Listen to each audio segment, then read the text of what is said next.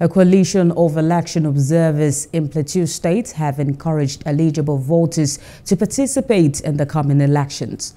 The spokesman of the group told the people to use the opportunity provided by the elections to choose leaders that will steer the affairs of the state. Bad leaders are elected by good citizens who don't vote. Nobody, I say again to the citizens of Plateau State, nobody will deprive you of your right to vote when you step out, except you deprive yourself by not voting. If you don't vote, you are ignoring history and giving away your future. Our vote is precious and is the most powerful non-violent tool in our society, and now is the opportunity to use it. And so I call on the good people of Plateau State to use your vote and use it wisely.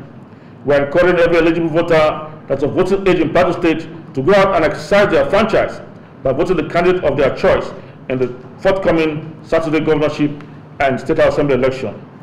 Also, the national chairman of the Independent National Electoral Commission, Professor Mahmoud Yakubu, and his team assured Nigerians that all modalities have been put in place, from accreditation to voting, count of ballots, result announcement, and real-time viewing of result sheets on the INEC portal. This meant that every vote will count.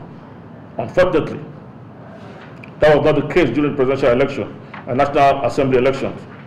Some polling units had just one police officer to man the polling unit, while others had none at all. Likewise, there were cases of, malfunction of the rivers.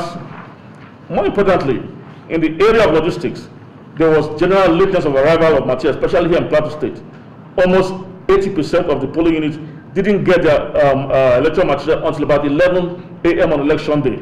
That is not good enough.